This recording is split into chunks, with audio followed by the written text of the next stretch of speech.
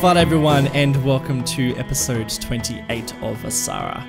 It is mighty fine to be back in our fine nation. Unfortunately, I am by myself. Skib is not joining us in this app, which is a real bummer. However, seeing as he's not here, I've decided that I'll spend the first part of this episode doing a bit of a live play as we build the financial district of Khanem.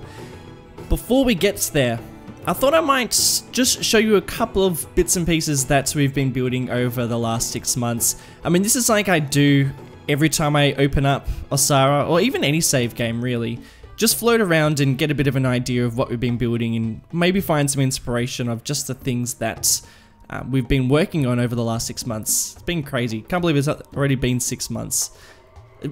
This is just like a little neighborhood that I built quite a while ago, and I just thought I'd start here because I really love this spot, but I hardly ever revisit it. And that's the same with this cargo, not cargo. What is it? It's a ferry. I really like this little spot too. I was crazy sick when I recorded the commentary for this one, and it's, I don't know, I think it's actually one of my best videos that's out. But I hated my voice during it. You know, it's just one of those things, you hate recording it, but then people end up watching it more than anything else, which is fun, but kind of annoying. This is my second video, second app. Little cargo yard just here. Makes for some good little screenshots and cinematics. I think that's a vanilla ship right there. It's one of the better vanilla assets on the workshop. Creeping along, just avoiding the city to avoid that FPS drop. We are making our way there very slowly. Got a prison that Skip built. This he's got such cool little bits of detail that I wouldn't have even thought about plopping in. It's just such a cool little place down here. Got some cows. What else can I show off? One of my most favorite builds was building this bridge right here and all these farms below it. We're not getting trains at the moment. I don't know why. I think I might need to fix that. I'm not going to fix it in this episode, but that is something that we do need to work on, because I used to love watching trains come through here, and you know, we do need trains. Like, we're going to need some more passengers and some tourists, and we're going to need some cargo coming in too. One of the coolest features I think about Osahra are these ships that come in every now and again.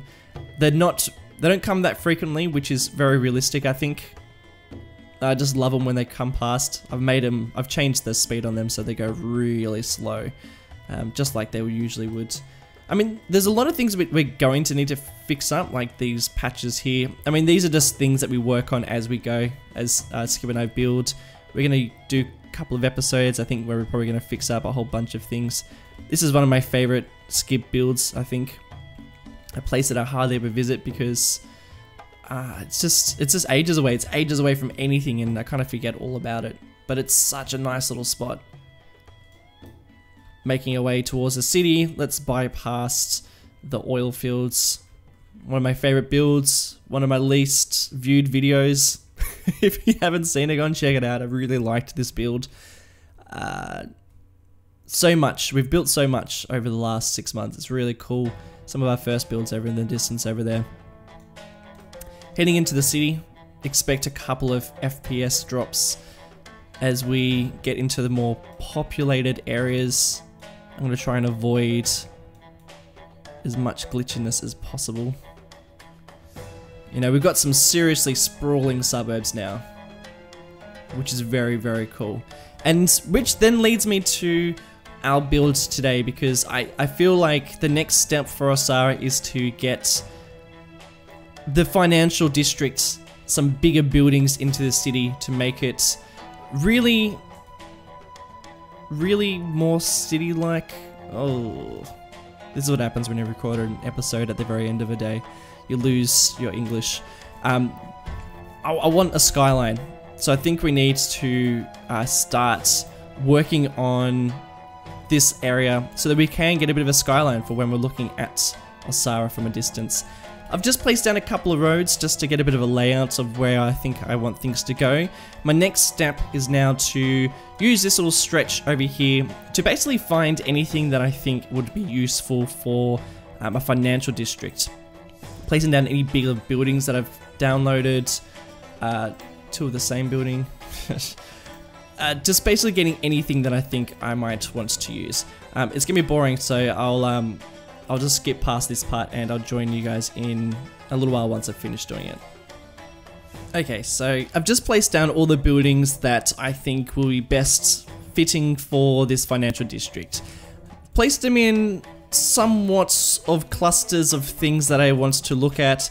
Got some offices around here, some commercial district things, and some more Skyline-esque buildings. I'm going to try and stick with this building here being the tallest. I don't really know whereabouts it sits in the world. Well, that might give a bit of an indication. But I really love it. I think I'm a massive sucker for buildings that are joined with some sort of bridge. Twinned buildings are always some of my favorites. So I'm going to use this as just a bit of a base to figure out where the rest of everything else is going to sit. I think... So a lot of this takes a bit of playing around and getting used to. And quite a lot of looking from certain angles to make sure that you're getting exactly what you want. Oh, these guys are joined in the middle. Can I have two buildings that are joined? Is that a bit excessive? Don't know. I'm just gonna leave it for now. I'll see if maybe I'll end up changing it, but I don't know if I can justify two buildings joined in the middle. So I'm just playing with how big I want this area to be. I don't want it to be massive. I really don't want Osahra to have a massive skyline. Skip's the same. He doesn't really want it either. That is not a huge building in that distance over there, so I think that is probably best fitting. I'm going to keep working with this and get more of a feel of how I want all this to look, and I will come back in 2 secs. Alright, so I've chosen the buildings that I want for the skyline. Let me give you a bit of reasoning behind the thought process. First up, I wanted this to be the tallest building. I wanted it to be the tallest building by quite a bit. So that's why I've chosen this one here. Want it to be a real feature, so I'm going to put some sort of garden below it that's going to take up quite a lot of space. Like think about the Burj Tower in the United Emirates, like in so Dubai. This would be somewhat similar to that sort of an iconic look. I also have next to it the second tallest building of Osahra, which is this one here. I'm pretty sure this is a Chicago building. So, I mean, you might be thinking it doesn't really fit so much with the sort of builds we're doing. The reason why I chose it is because I wanted there to be a really big, bold building within this skyline, and this one seems to fit the feel the most. So I chose this one, plus it's a beautiful texture. I was generally going for white buildings. The rest of the buildings are just general modern buildings. I mean, we have these ones here that are really super nice, again, joined by a bridge. That makes two buildings. A couple of vanilla buildings. This lot just down here I chose because I wanted this to kind of have the feeling that it was owned by the same building company. They were all built together. This is like a row of hotels. Generally, I'm going to fill this out with smaller buildings, more commercial buildings around here, and parkland. I mean, usually underneath tall skylines like this, you don't get huge amounts of buildings underneath. The last thing I want to show off is this little spot here that I wanted to turn into a mall. Only pedestrian pathway. I mean, this is something that's really common in Australia, where you have a road that has now been converted into solely a pedestrian way. So I'm going to put a whole bunch of malls, shopping centers and things like that around this little area here. That's generally it for what I'm going to be doing. I'm just going to be working this one little spot just for today. I'm pretty going to get into it. Actually, I'm going to get into it right now. So kicking off the time lapse, I'm going to be working on this pedestrian mall. I've actually been wanting to build one of these for a really long time. Like I said before, we have heaps of them in Australia. I've seen heaps of them all over the world, but I do really like them because I do like imagining what they used to look like before they were this walkway, this street that has been converted into pedestrians only. And for the feeling for this little area, well, I wanted the shops to have a far more wealthier feel to it than I guess the rest of Osahra has been. We have been building this for a little while now, and I think we've been focusing on, I guess, one sort of class. Whereas I wanted to start getting into more of the wealthier side of Osahra in this episode. And by the way, this build, like, I do quite a bit in terms of figuring out what I'm going to be doing. But it is a bit of a two-parter. I do want to finish off the rest of it in the next episode on my channel. There are a couple of things that I do want to just touch up. For instance, I want to do a bit more around the waterfront and some of the more of the neighboring suburbs, I guess. But in terms of figuring out the skyline, I think I've pretty much got it figured out. I do really hope Skib enjoys it. I mean, like I said, he's not here today. Reason why he's not here is because, like, it can be a little bit tricky getting us together sometimes.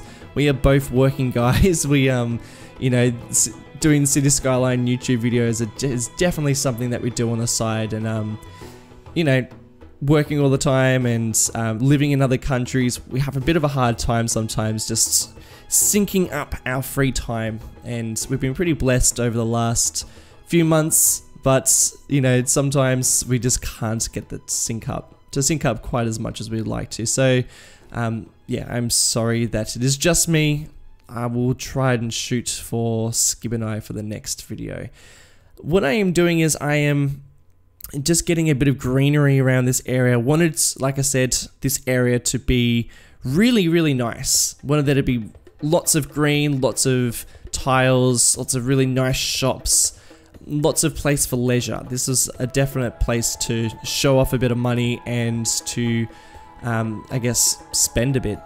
I really like the way this bit turned out. I do have a bit of a hard time with using these tiles. However, you know, sometimes you just need to dive straight into it and just start working on it. Otherwise, you can just fluff around for ages, thinking about what you're planning on building and never really achieve anything. I'm using these benches that I guess Skib downloaded. I don't remember downloading them, but they're super modern and really nice. That's something that I haven't used in any of my other builds. So it's really cool because we work together. It's really cool seeing the things that he downloads and you know, think about where he's used it and also using it in my builds. It's always really, really cool. I do love downloading stuff from the workshop. It is a massive hobby of mine, just seeing all the amazing mods and assets that people are constantly developing for this game. I'm using tons of vanilla buildings for this build. The reason why is because they are actually quite cool, and I'm using more and more vanilla buildings throughout my builds. I really think that they have a lot to offer, and especially when you place down lots of props around them, it just takes away that vanilla edge to them, and you can kind of make it a bit more your own, a little bit more unique. So that's what I tend to do. I might place down some tiles, or I might place some billboards on it, or some trees around it, and voila, you have a really unique building that was, you know, otherwise a very plain vanilla asset. Mind you, I definitely don't use all the vanilla assets. A lot of them are pretty terrible. A lot of them are, you know, not so bad, I guess. You also just saw me just cover up a car park using some trees. Like, that's the problem with a lot of assets. They come with car parks and they're not really in places that you'd really want a car park to be. I use trees just to cover it up. You know what, to be honest, I've talked about covering things up with, with trees 1,000 times in every other video. But yeah, I'm trying to get the feeling of Osahra in this build. I try to get the feeling of Osahra in pretty much every build that I do in this series. I actually, I think I do that with every build that I do. It's really, really important to get that feeling of the country or the place or the atmosphere of the area that you are building by always just kind of thinking back to what they do in this country or what they do in you know, the place that you are building. You know, if you're going to be building a New York styled city, then, you know, think about the things that would go into a New York styled build in every build, and that's what I do in everything. So things that I am placing down to make it more Osahrian, lots of those kind of like Egyptian hieroglyphic statues and buildings and tiles and all those bits and pieces that have been made by our brilliant asset creators. And you know, just placing one or two of those things down in every couple of blocks just make it just look very much Osahrian, which is very cool. Also, you'll see me just down the track at the very end of the episode. I will be placing down some Osahrian flags, which looks so damn cool. I barely ever use them. Stick around for the very end of the episode. The cinematics are really great, but also the last, I don't know, 2 minutes of the builds, I think, is probably the best part of it. It looks really, really damn nice. Also, I wanted to mention that the buildings that I've placed down around here, they don't really have any purpose at the moment. I guess you can imagine they might be residential, but I know that if I leave it in the hands of you guys in the comments below, please hit me up. I want to know what you think that these buildings represent in Osahra. I mean, maybe they're some sort of corporation, or maybe they're related to the oil fields just down the road. Maybe they got something to do with the pyramids that we have, or maybe they got something to do with the prison. Let me know. I'd really love to know, because I've got no stories in my brain. I was just placing them down. There's that massive big bold one that you saw from Chicago. I think that really looks like, to me, some sort of government office. Whereas the one next to it, the tallest building of Osahra, has no name and it has no purpose. You know, perhaps it is just a giant hotel. That, you know, if you can justify it, I think that would definitely work. But yeah, I'd really love to know. Definitely hit us up. We'll talk about it in the next episode. Getting back to what I am building on screen though, and you've seen me place down a couple of those really awesome custom car parks that have just made their way onto the workshop. To be honest, they've been on there for about a month now. They're so damn good. I've only used them a couple of times. Prez does a really good car park in one of his episodes. Definitely check them out if you haven't already. They are just incredible. I'm not very good at using them just yet. They take a little while to get your head around. I am no expert at them. However, I do plan to use them far more than I have used in the past. But mind you, they've only been out for like a month. What I'm also doing on screen, and just trying to detail this underneath each of these massive buildings. Like I said before, I have only really built or done this sort of a build in Springwood when I have done the downtown. However, this is not particularly a downtown for Osahra or El Khanem. This is more of a financial district where a lot of these bigger buildings for corporations and for the bigger businesses and hotels within the city. So I didn't want it to be very historical, so I've really done a real lack of older style buildings, which is what we've been doing mostly in Osahra, very older style buildings. The whole idea behind this one area was just a pocket of wealth and a bit of a show for us being the government of Osahra. You know, so this is was kind of an exciting build because I could actually think a lot about what all the reasons behind us build like this for a government, and you know, the sort of people that would be visiting a place like this, and I guess like how you'd feel driving around these places. You know, I guess you'd kind of go between, you know, if we were to drive through Osahra, you'd see mostly the poorer side of things, and then as you got closer to the city, you'd see a lot more historical areas and monuments and things like that. And then over in the corner, which is this spot over here, is just a big big old show of money, which is what I really wanted. I really wanted to just to go for as yeah, get as flashy as possible.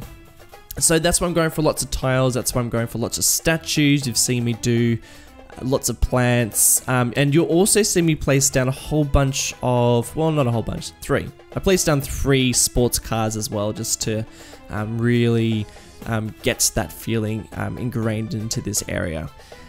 Like I said before, putting in these tiles are not the easiest thing to do. They have a really hard time fighting for the top surface, so they will constantly flicker and do all sorts of annoying things. Usually I try to avoid it as much as possible. I was trying to avoid it in this build, however I still just did it anyway. So you see all sorts of god-awful flickering going on down there, but I really wanted this pattern, and I had it in my mind, so I just felt like I had to do it. By the way, you see just down there in front of that building, there is a very, very annoying fountain that came with the building, and it just stuck there, and I totally forgot about it, and then I placed down all those tiles and realized that it's so awkwardly in a bad spot, and I just thought, stuff it, I'm just gonna leave it there.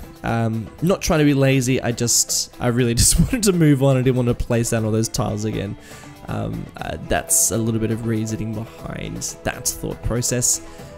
I am also just decorating these roads. By the way, I never really ever place down roads with trees. I usually place them down by myself because in real life, trees grow, well, trees are planted, I guess, on these roads. However, you know, they get knocked down every now and again, and you know, one tree will grow faster than the other, and even humans don't really place things as symmetrical as it may seem to be.